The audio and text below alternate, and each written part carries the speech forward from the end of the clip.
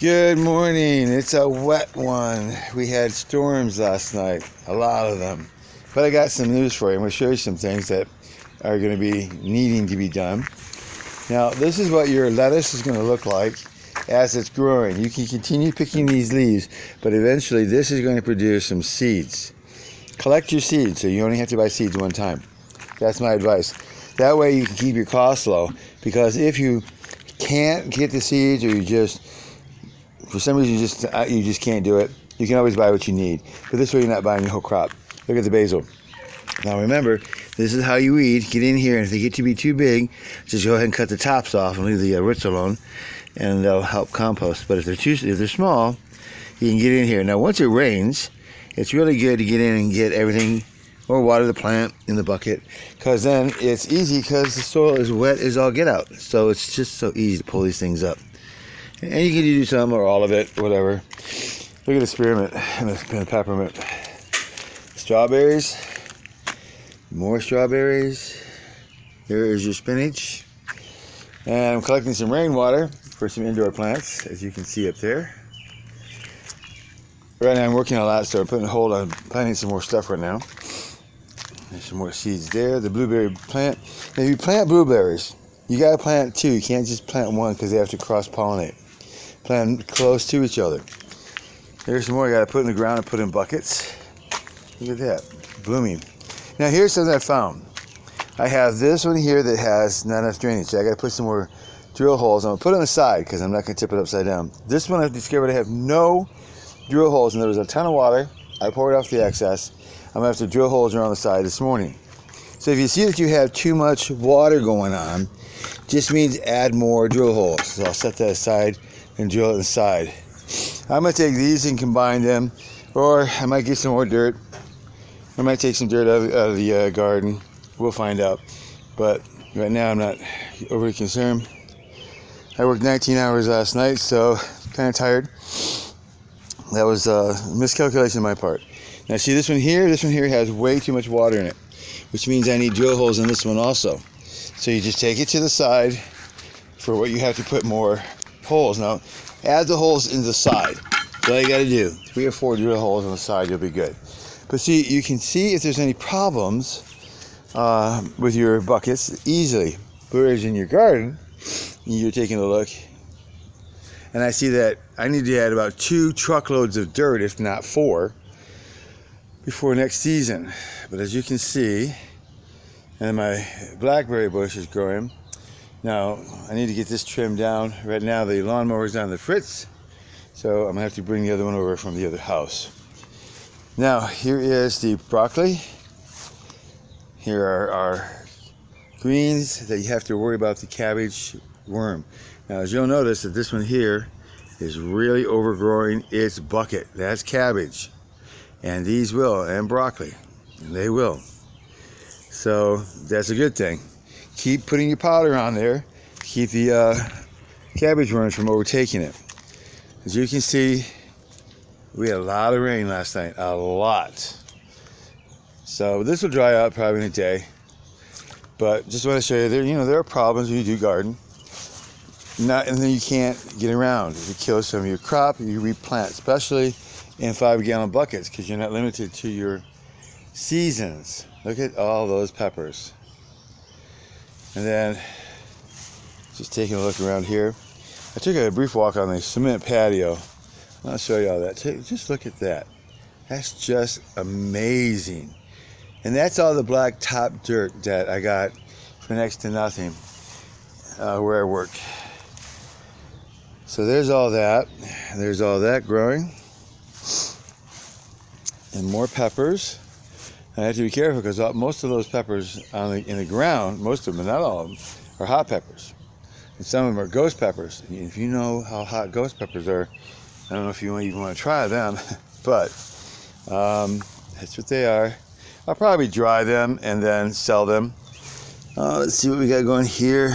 Crabgrass, get it out of there. Now I'm going to show you some things, because I noticed this when I was doing the walk around real quick, is that, all right, you see all these runners? These are going to make new strawberry plants. So I'm going to find a way to get them off the ground Look at that strawberry, nice and red. So the strawberry plants, a couple of them, 3 of them are doing runners. That's where you get your new plants, and that's what I want.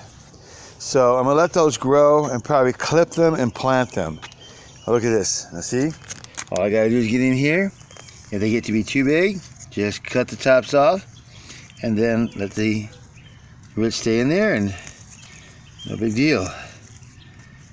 This one here, Strawberry Jewel. Picked it up from Burpee Seeds direct.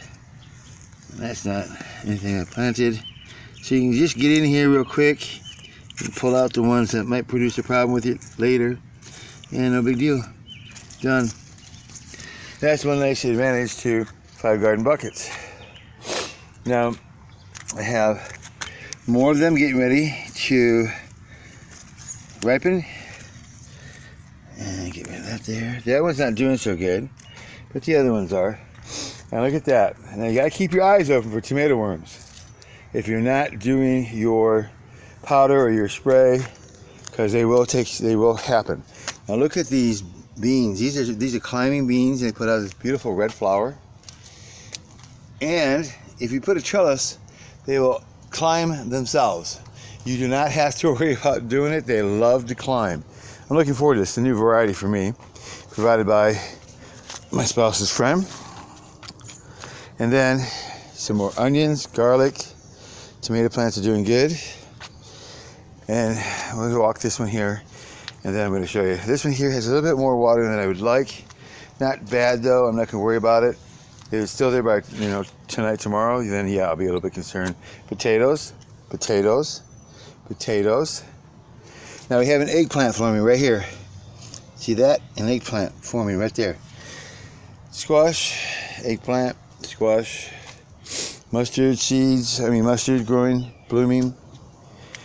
And then bok choy. And I see a squash there forming. This one's got nothing. Here's a potato right here, finally. There's a potato.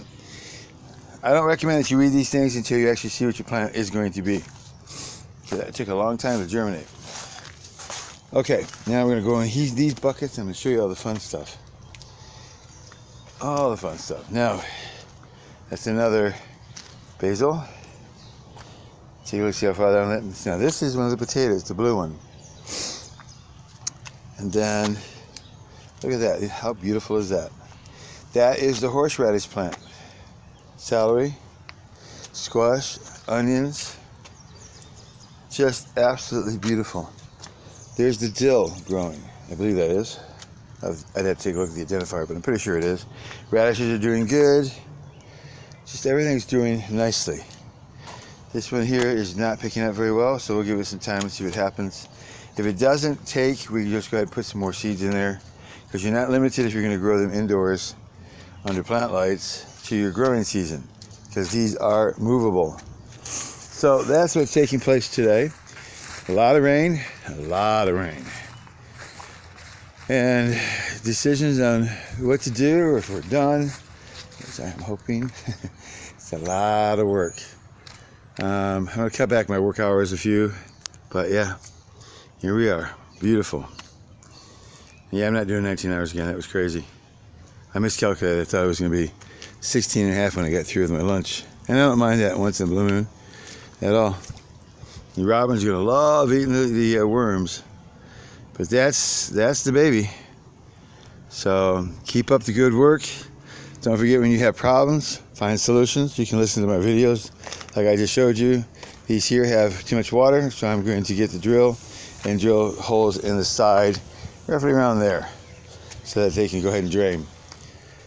So, and that's it, folks. Hope you love your gardening. Hope you have a great day. And don't quit, because your efforts will pay off.